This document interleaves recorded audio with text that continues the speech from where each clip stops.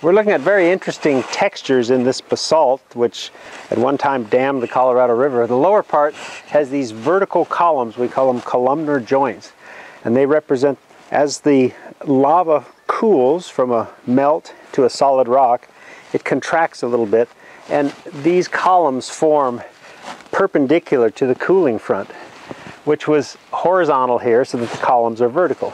Above that, the columns are much more complicated, and we call that the entablature up there, and that cooling is facilitated by river water, which river was pouring on top of that lava flow when it was chilling and cooling.